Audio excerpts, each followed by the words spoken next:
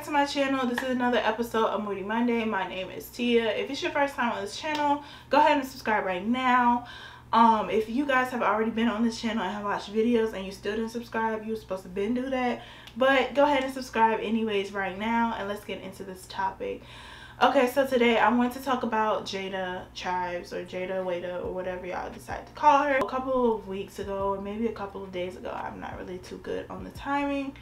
Jayda posted a post on Instagram, her Instagram story, and it said, all these girls out, all these women out here getting married, and here I am being a baby mama, so ghetto.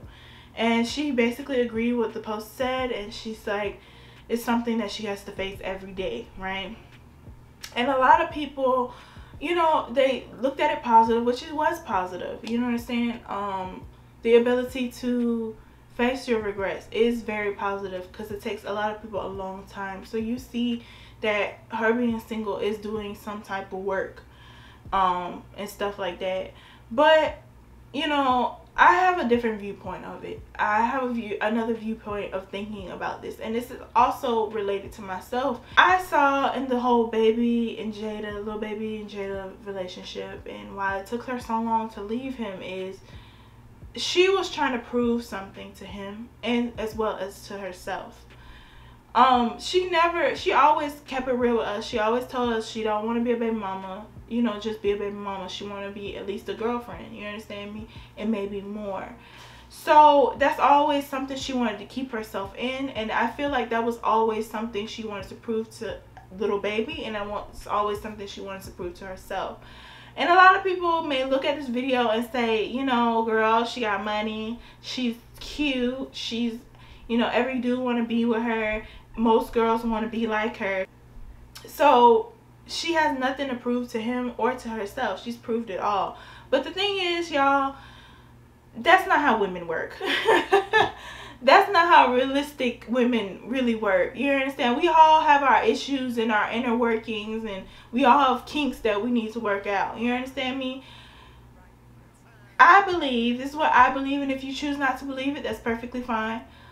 I believe that what took her so long is she was trying to prove to Lil Baby that she's special. She's special out of all the girls that he messed with. She's the most special thing.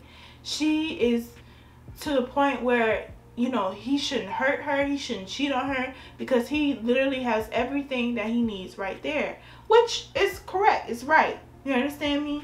But she wanted him to see that. So let me explain to you guys. It is hard to leave a toxic relationship. We all know that, you understand me? I hope we're all nodding our heads right now, because we all know that, okay? But it's even harder to leave a toxic relationship when you're trying to prove to your significant other that you're the best thing for him. It's even harder for you to leave a relationship when you're trying to get him to see that you're this amazing person that he should not let go and that he should clean up his act for. It's even harder to leave a relationship when you're trying to prove to yourself that you're the best thing for him. You understand me? And you're trying to prove to him that he will come around once he sees that. You understand? I'll hold out a little while longer. While we were asking Jayda mentally, like, girl, why are you still with this man? He cheated on you multiple times. It's, you know, it was even that one time, you know, it was alleged that he cheated on her with a porn star. Why are you still with this man? That's why. Because she wanted to prove to him that she understood him. She hoped for the best for him, and that she wouldn't give up on him.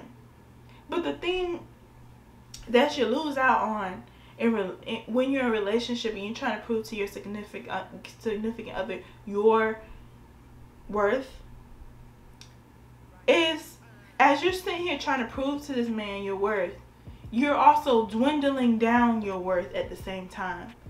As you're trying to prove to yourself your worth through this man, you're also losing yourself at the same time. You're losing your worth. You understand me? You're losing sight of your worth. This was relatable to me, and it may not be relatable to you, but if you sit back and you maybe think for a little while on why you stayed with your ex so long, and how you were on your phone with your girlfriends and you'd be like, but girl, I'm so good for him. Like, I'm there for him. I got his heart and I got his bag, and if he ever needed something, I'll be there for him. I would give him my last dollar. I don't understand why he cheats on me. I don't understand why he hurts me. I don't understand why he lies to me. You know, I'm just trying to understand. I'm trying to show him that I'm there for him. I'm trying to prove to him that he doesn't need anybody else. That is what I need. This related to me because of this. When I was younger, in high school, middle school, I didn't really have a self-esteem. You understand me? I didn't really have self-worth. I didn't really see myself as prizable or worth it. And it wasn't because of where I came from, what I look like, or anything like that. It was just simply, you know, I wasn't given all the things that I needed as a young woman to be equipped in the male department. You know, I wasn't given a lot of attention, male attention, like from my dad, because he just didn't operate that way. So when I would go out and I would go to school and there would be boys telling me I'm pretty and all this stuff, I would base my worth off of them. So I started to create this habit of basing my worth off of the guys that I dated and how they saw me and how they treated me and stuff like that. So there was this one guy. He was like a player. He had girls on top of girls on top of girls. You understand me? And I always worked so hard. You know, I always, you know, wanted him to see me as, you know, right for him, as a good girl, as him being lucky, as him, like, I worked so hard. Y'all, I made so many excuses. I worked so hard just for this man to see me. You understand? Just for this boy, to pay attention to me, to choose me each and every time, to be faithful to me, to I worked hard. I gave him money. I gave him time. I broke rules. Whatever I could to give to him to prove it, that's what I did. You understand? And at the end of the day, he still didn't see it. And he never really fully grasped what an amazing person I am. You understand? But over time, he started to be my mirror. What I saw in the mirror. He just started to be the determination of my worth and how I felt about myself, because it depended if he saw that, you know, if he saw that I was worth it to him, if he saw that I was worth being faithful to. And then after a while, I just began to take his crap more and more and more. And then after a while, I started to lose sense of my worth as a person. You understand? And it was really hard for me to lose that relationship or leave that relationship, because I was so busy on trying to get him to see me and to see my worth and to see how, you know, good of a person that I really was. You know, underneath all the things that I would do for him, I was still a good person. So I could relate to that, because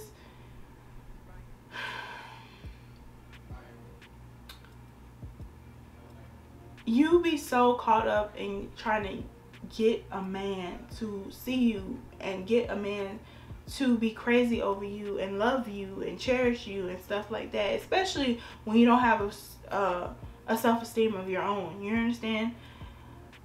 That you start to depend on that. You understand? And you start to really focus on that a lot. I could understand what Jayda went through in her relationship. I could understand how hard it was to leave that toxic relationship, because that's exactly what I had to go through. Maybe not the same step by step, but at the end of the day, we both had tried to prove to a man that we were worth it. We had both had to try to prove to a man that he had everything he needed right in us. And that man never saw that. And you know, it really took a long time for us to break free of that. And I'm not just relating that to me or relating that to just Jayda. It's to all of us girls. Because there's a moment in our lives, it may not be you, but it may be your cousin. It may not be you, but it may be your auntie. It may not be you, but it may be your friend down the street. That where we tried so hard and we worked so hard on getting a guy to see our worth and see how good we were for them, and we would go out of the way to make sure that we would do big things for them, and we would lie for them to our parents, and we would do all these things, and we would try to save their image whenever we could, just to get them to see how wonderful and how truly amazing that we are. I think that is another issue that we have in relationships, where us females, we feel like we have to really truly, you know, prove ourselves to these guys. But here's the thing, you should never have to prove yourself to anybody but God, because at the end of the day, you know, he's the one that gives you life each and every day. You understand? These men don't do jack squat for you compared to what the Lord do for you. You understand? He died for your sins. You understand? So that you will live again, so that at the ending of the beginning of the day, no matter what you did, he forgives you off the top, off the rip. No matter what you did, you understand? No matter what you said, these men can't even forgive you if you miss and step and say the wrong thing. You understand? So it's a lot of things that, you know, we stretch our neck out for these men. We overwork ourselves for these men, that they don't even give us the same type of love that God would even give. You understand? They don't give us the same type of respect that we truly deserve. But we sit here and we break our necks and we go so hard for these men, as young girls, as young women, and even as older women, that we start to lose sight in ourselves. But I want, for starting today, if you're in a relationship like this and you don't see it getting any better, you just feel like it was one-sided, which I feel like me and Jayda both went through, because our relationships were both one-sided, and let's be honest, it was one-sided with Lil Baby. And you're in this relationship right now and you're not happy, I ask you to leave this relationship, because you deserve so much more. We all do. And I feel like, again, like I'm saying this again for like the 1500th time, we don't give ourselves enough credit. We cheat ourselves out of a lot of things because we're afraid that these boys will leave us. But at the same time, y'all, we can't be afraid that they will leave us, because if they leave us, they lose out on a good thing. And we have to know that and don't have to prove that to them. Now, if they want to take the time to open their own eyes and see what they have in front of them, then that's what they're going to have to do. But until then, we're not proving anything else to them.